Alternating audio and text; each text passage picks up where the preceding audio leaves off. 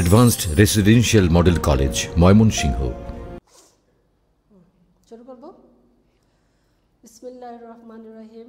সুপ্রিয় শিক্ষার্থীগণ, আশা করি ভালোই আছো। এই করোনা ভাইরাসের মধ্যে আমিও তোমাদের দয়া আল্লাহর রহমতে ভালো আছি। আজকে আমি তোমাদের অর্থনীতি দ্বিতীয় পত্রের দ্বিতীয় অধ্যায় পড়াবো, যে চ্যাপ্টারের নাম হচ্ছে বাংলাদেশের কৃষি, এগ্রিকালচার অফ বাংলাদেশ। এই চ্যাপ্টারের অনেকগুলো টপিকস আছে, সবগুলো টপিকস তোমাদের পড়তে হবে না। আজকে আমি পরপর যে টপিকসগুলো আলোচনা করব সেগুলো মনোযোগ সহকারে শুনবে। প্রথমে আমরা আলোচনা করব কৃষি। কৃষির ইংরেজি প্রতিশব্দ হচ্ছে এগ্রিকালচার। ল্যাটিন শব্দ এগার এবং কালচারাল শব্দের সমন্বয়ে গঠিত। এগার শব্দের অর্থ হচ্ছে জমি বা মাঠ, কালচারাল শব্দের অর্থ হচ্ছে চর্চা করা বা চাষ করা। শব্দগত অর্থে জমি চাষ করে ফসল উৎপাদন করাকেই কৃষি বলা হয়। এটা শর্ট কোশ্চেন হিসাবে আসবে তোমাদের। ছোট প্রশ্ন, কৃষি কি, শুধু সংজ্ঞাটা দিলেই হবে। আর ল্যাটিন শব্দগুলো আসবে এমসিকিউতে। এগার শব্দের অর্থ কি, কালচারাল শব্দের অর্থ কি, বা কোন দুইটা শব্দের উৎপত্তি, কৃষির উৎপত্তি দুটা ল্যাটিন শব্দ থেকে, একটা হলো এগার এবং কালচারা। এখন পরবর্তী টপিক হচ্ছে বাংলাদেশের অর্থনীতিতে কৃষির গুরুত্ব বা ভূমিকা। বাংলাদেশ একটি কৃষি প্রধান উন্নয়নশীল দেশ। এদেশের মোট জনসংখ্যার শতকরা ৭৫% লোক প্রত্যক্ষ এবং পরোক্ষভাবে কৃষির উপর নির্ভরশীল। মোট দেশজ উৎপাদনে কৃষির অবদান শতকরা 22%। তাই বাংলাদেশের অর্থনীতিতে কৃষির গুরুত্ব বা প্রয়োজনীয়তা অপরিসীম। তোমরা বইয়ে পয়েন্ট দেওয়া আছে 10টি, এই পয়েন্টগুলো তোমরা মুখস্থ করে নেবে। আমি জাস্ট মূল টপিকসগুলো একটু একটু করে বর্ণনা করে দেব, আর কোন প্রশ্নগুলো ছোট, কোন প্রশ্নগুলো বড় হবে সেগুলো আলোচনা করে দেব। সেভাবেই তোমরা প্রশ্নগুলো দেখবে এবং পড়বে। পরবর্তী প্রশ্ন হচ্ছে কৃষি কাঠামো। যে সকল প্রাতিষ্ঠানিক ব্যবস্থার মাধ্যমে কৃষি উৎপাদন প্রক্রিয়া পরিচালিত হয় তাকে কৃষি কাঠামো বলা হয়। কৃষি কাঠামোর বৈশিষ্ট্য, এটাও বড় প্রশ্ন, এটারও পয়েন্ট দেওয়া আছে 10টি। এই 10টা পয়েন্ট তোমরা মুখস্থ করে নিবে। পরবর্তী টপিক হচ্ছে কৃষির উপখাত। আমরা একটু আগে পড়লাম কৃষি খাতের জিডিপিতে কৃষি খাতের অবদান 22%। এখন আমরা পড়ব কৃষি খাতের উপখাত। কৃষি খাতের উপখাত বোর্ডে দেখো লেখা আছে, উপখাত হলো 4টি, যথা শস্য ও শাকসবজি উপখাত, বনজ সম্পদ উপখাত, পশু সম্পদ উপখাত, মৎস্য সম্পদ উপখাত। এটাও ছোট প্রশ্ন, পরীক্ষা যদি আসে কৃষির উপখাতগুলো কি কি, তাহলে তোমরা 4টা পয়েন্টের কথা বলবে এবং ডাটা সহ দিবে। 2011 এবং 12 সালের ডাটা অনুযায়ী, সে ডাটা হচ্ছে শস্য ও শাকসবজি খাতে সাল একটায় 2011-12 10.74%। বনজ সম্পদে তোমার জিডিপির অবদান হচ্ছে 1.66%। পশু সম্পদ উপখাতে জিডিপির অবদান হচ্ছে 2.50%। মৎস্য খাতে জিডিপির অবদান হচ্ছে 4.39%। টোটাল হলো 19.29%। এই হলো ছোট প্রশ্ন, 2 নম্বরের জন্য আসবে, ভেরি ভেরি ইম্পর্টেন্ট। তোমরা এটা ডাটা সহ লিখলেই হবে, অন্য কিছু লেখা লাগবে না। এখন আমরা পড়ব কৃষি খামার। যে ভূমিতে কৃষি কাজ করা হয় তাকে কৃষি খামার বলা হয়। কৃষি খামারকে 2 ভাগে ভাগ করা যায়, একটা হলো জীবন নির্বাহী খামার, আর একটা হলো বাণিজ্যিক কৃষি খামার। জীবন নির্বাহী খামার হলো যে খামারের স্বল্প পুঁজি, নিজস্ব শ্রম ও নিজস্ব ব্যবস্থাপনার মাধ্যমে কৃষিকাজ করা হয় তাকে জীবন নির্বাহী খামার বলা হয়। জীবন নির্বাহী খামারের মূল উদ্দেশ্য হচ্ছে পরিবারের সদস্যদের জন্য উৎপাদন করা হয়। এই জীবন নির্বাহী খামারে আবার কিছু সুবিধা অসুবিধা আছে, সেগুলো তোমরা বই থেকে মুখস্থ করে নেবে। তারপরে হচ্ছে বাণিজ্যিক খামার। যে খামারের আয়তন বড়, অসংখ্য শ্রমিকের প্রয়োজন এবং সর্বোচ্চ মুনাফা অর্জন করা যায় তাকে বাণিজ্যিক কৃষি খামার বলা হয়। বাণিজ্যিক কৃষি খামারের মূল লক্ষ্য হলো বাণিজ্যিক উদ্দেশ্যে পরিচালিত হয়। এটারও কিছু সুবিধা অসুবিধা আছে, সেগুলো তোমরা মুখস্থ করে নিবে। এটা সৃজনশীল প্রশ্নের জন্য ভেরি ভেরি ইম্পর্টেন্ট। গল্প দিয়ে আসবে, গল্প থেকে ধরতে হবে এটা কোন ধরনের খামার, জীবন নির্বাহী খামার নাকি বাণিজ্যিক খামার। 4 নম্বরের জন্য আসবে জীবন নির্বাহী খামার ও বাণিজ্যিক খামারের মধ্যে পার্থক্য কি। উচ্চতর দক্ষতার প্রশ্নের জন্য এটা তোমরা মুখস্থ করে ফেলবে, বই সুন্দর করে পয়েন্ট আকারে দেওয়া আছে। এর পরবর্তী টপিকস হচ্ছে কৃষি জুট। যে পরিমাণ আয়তন থাকলে একটি ফার্মের একর প্রতি উৎপাদন সর্বাধিক হয় সেই পরিমাণ আয়তনের ফার্মকে কৃষি জুত বা অর্থনৈতিক জুত বা আদর্শ খামার বলা হয়। আমরা জানি কৃষি জুতের আরও দুইটা নাম আছে,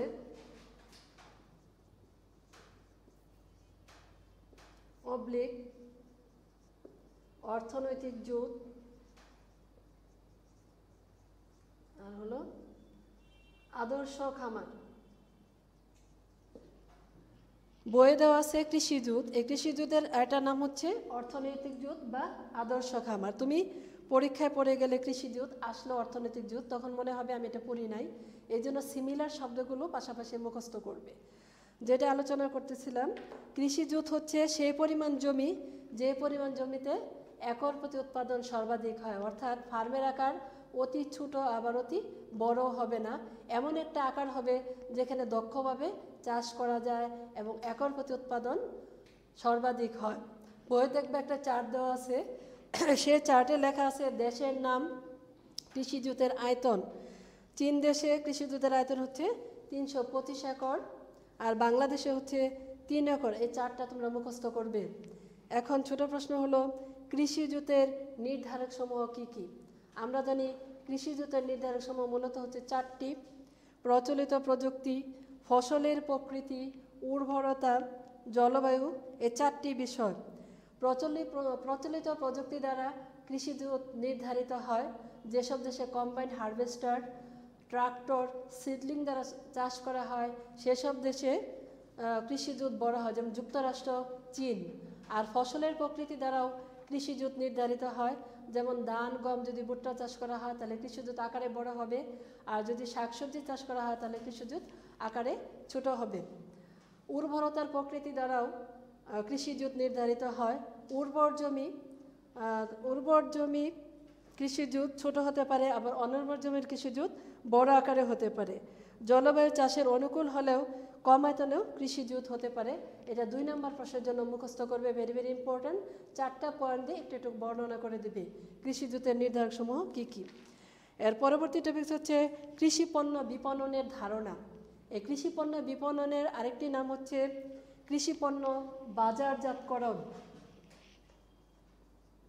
কৃষি পণ্য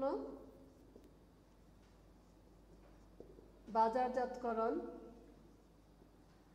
তোমরা অনেকে হয়তো বা জানো না কৃষি পণ্য বিপণনের একটা নাম কি। কৃষি পণ্য বিপণনের একটা নাম হচ্ছে কৃষি পণ্য বাজারজাতকরণ। অর্থাৎ কৃষি পণ্যের বিপণন বলতে কৃষিক্ষেত্রে উৎপাদিত পণ্যের বাজারজাতকরণ প্রক্রিয়াকে বোঝায়।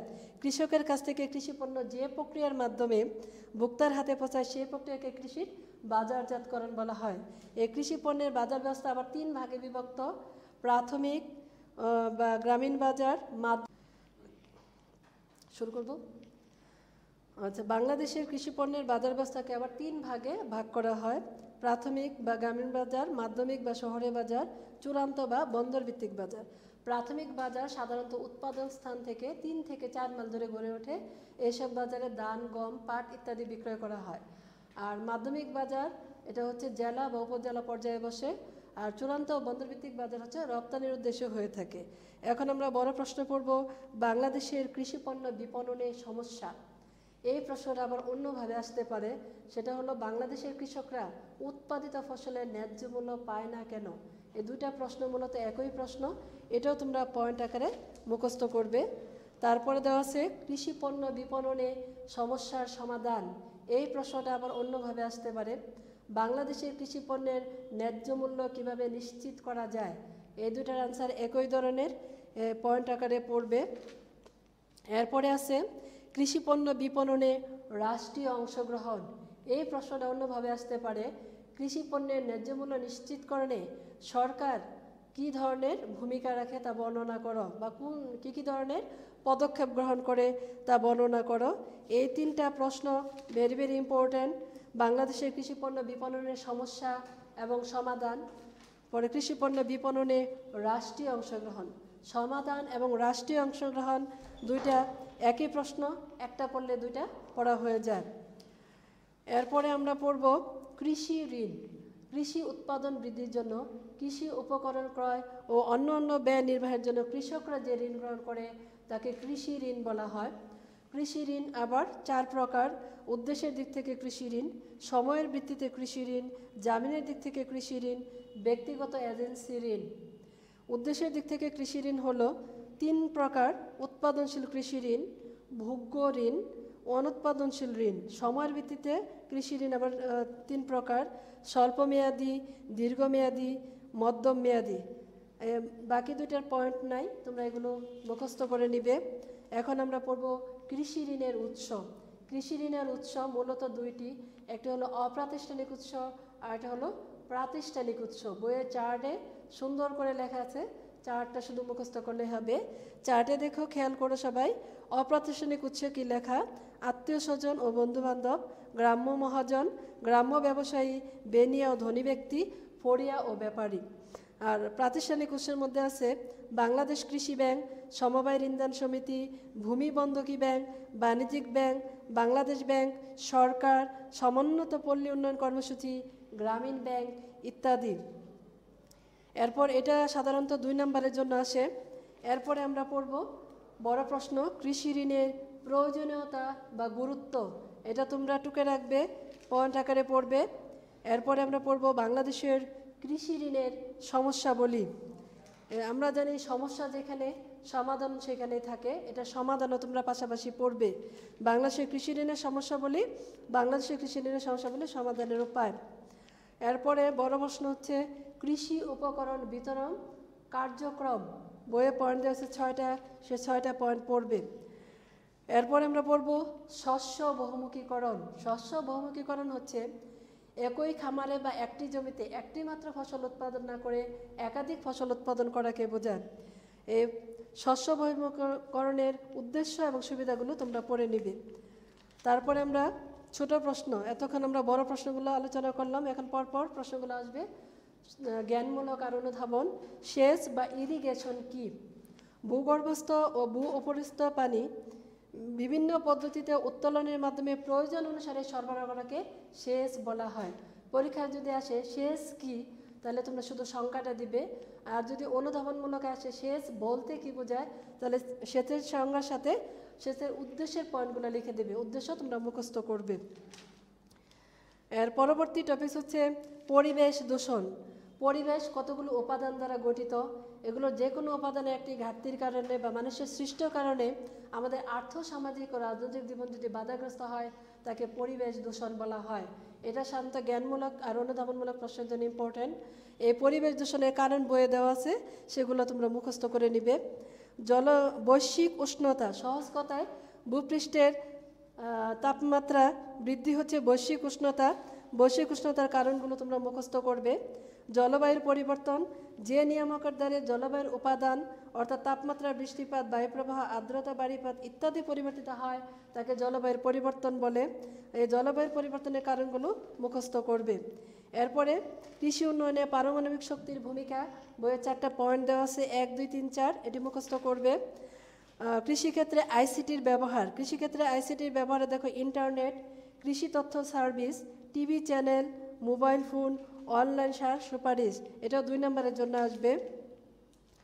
তারপরে হচ্ছে কৃষি প্রযুক্তি। মানুষ তার বিজ্ঞানসম্মত বিদ্যা ও মেধা কাজে লাগিয়ে যে সকল কৃষি উপকরণ, যন্ত্রপাতি ও কলাকৌশল আবিষ্কার করেছে, তা কৃষিকার্যের বিভিন্ন পর্যায়ে প্রয়োগ করা কৌশলকে কৃষি প্রযুক্তি বলা হয়। কৃষি প্রযুক্তি বলতে এক কথায় কৃষির আধুনিকীকরণ, আধুনিক যন্ত্রপাতিকে বোঝায়। যেমন পানি সেচের জন্য আমরা কি ব্যবহার করি? সেউতি, লিফট পাম্প, জমি চাষের জন্য ট্রাক্টর, ফসলে বীজ বোনার জন্য ট্রাম সিডার, ময়দার জন্য ল্যাডার, আগাছা পরিষ্কার করার জন্য উইডার। এই যন্ত্রপাতির নামগুলো মুখস্থ করবে, এগুলো এমসিকিউর জন্য ভেরি ভেরি ইম্পর্টেন্ট। আমাদের লাস্ট টপিক হচ্ছে সিড বা বীজ। উদ্ভিদের বংশবৃদ্ধির মাধ্যম হচ্ছে বীজ। সাধারণ অর্থে উদ্ভিদ জন্মানোর জন্য উদ্ভিদের যে অংশ ব্যবহার করা হয় তাকে বীজ বলা হয়। এটার সাথে পড়বে কৃষিতে বীজের গুরুত্ব। পরীক্ষা আসতে পারে উন্নত বীজের গুরুত্ব আর কৃষিতে বীজের গুরুত্ব একই প্রশ্ন। আমার এই চ্যাপ্টার শেষ, আশা করি তোমরা বুঝেছ। আমি যে টপিকসগুলো বলেছি শুধু সেই টপিকসগুলো তোমরা পড়বে এবং সুন্দর করে মুখস্থ করবে, আর বাকিগুলো পড়ার দরকার নাই। তাহলে তোমরা ভালো থেকো, সুস্থ থেকো। আল্লাহ হাফেজ, দেখা হবে পরবর্তী ক্লাসে।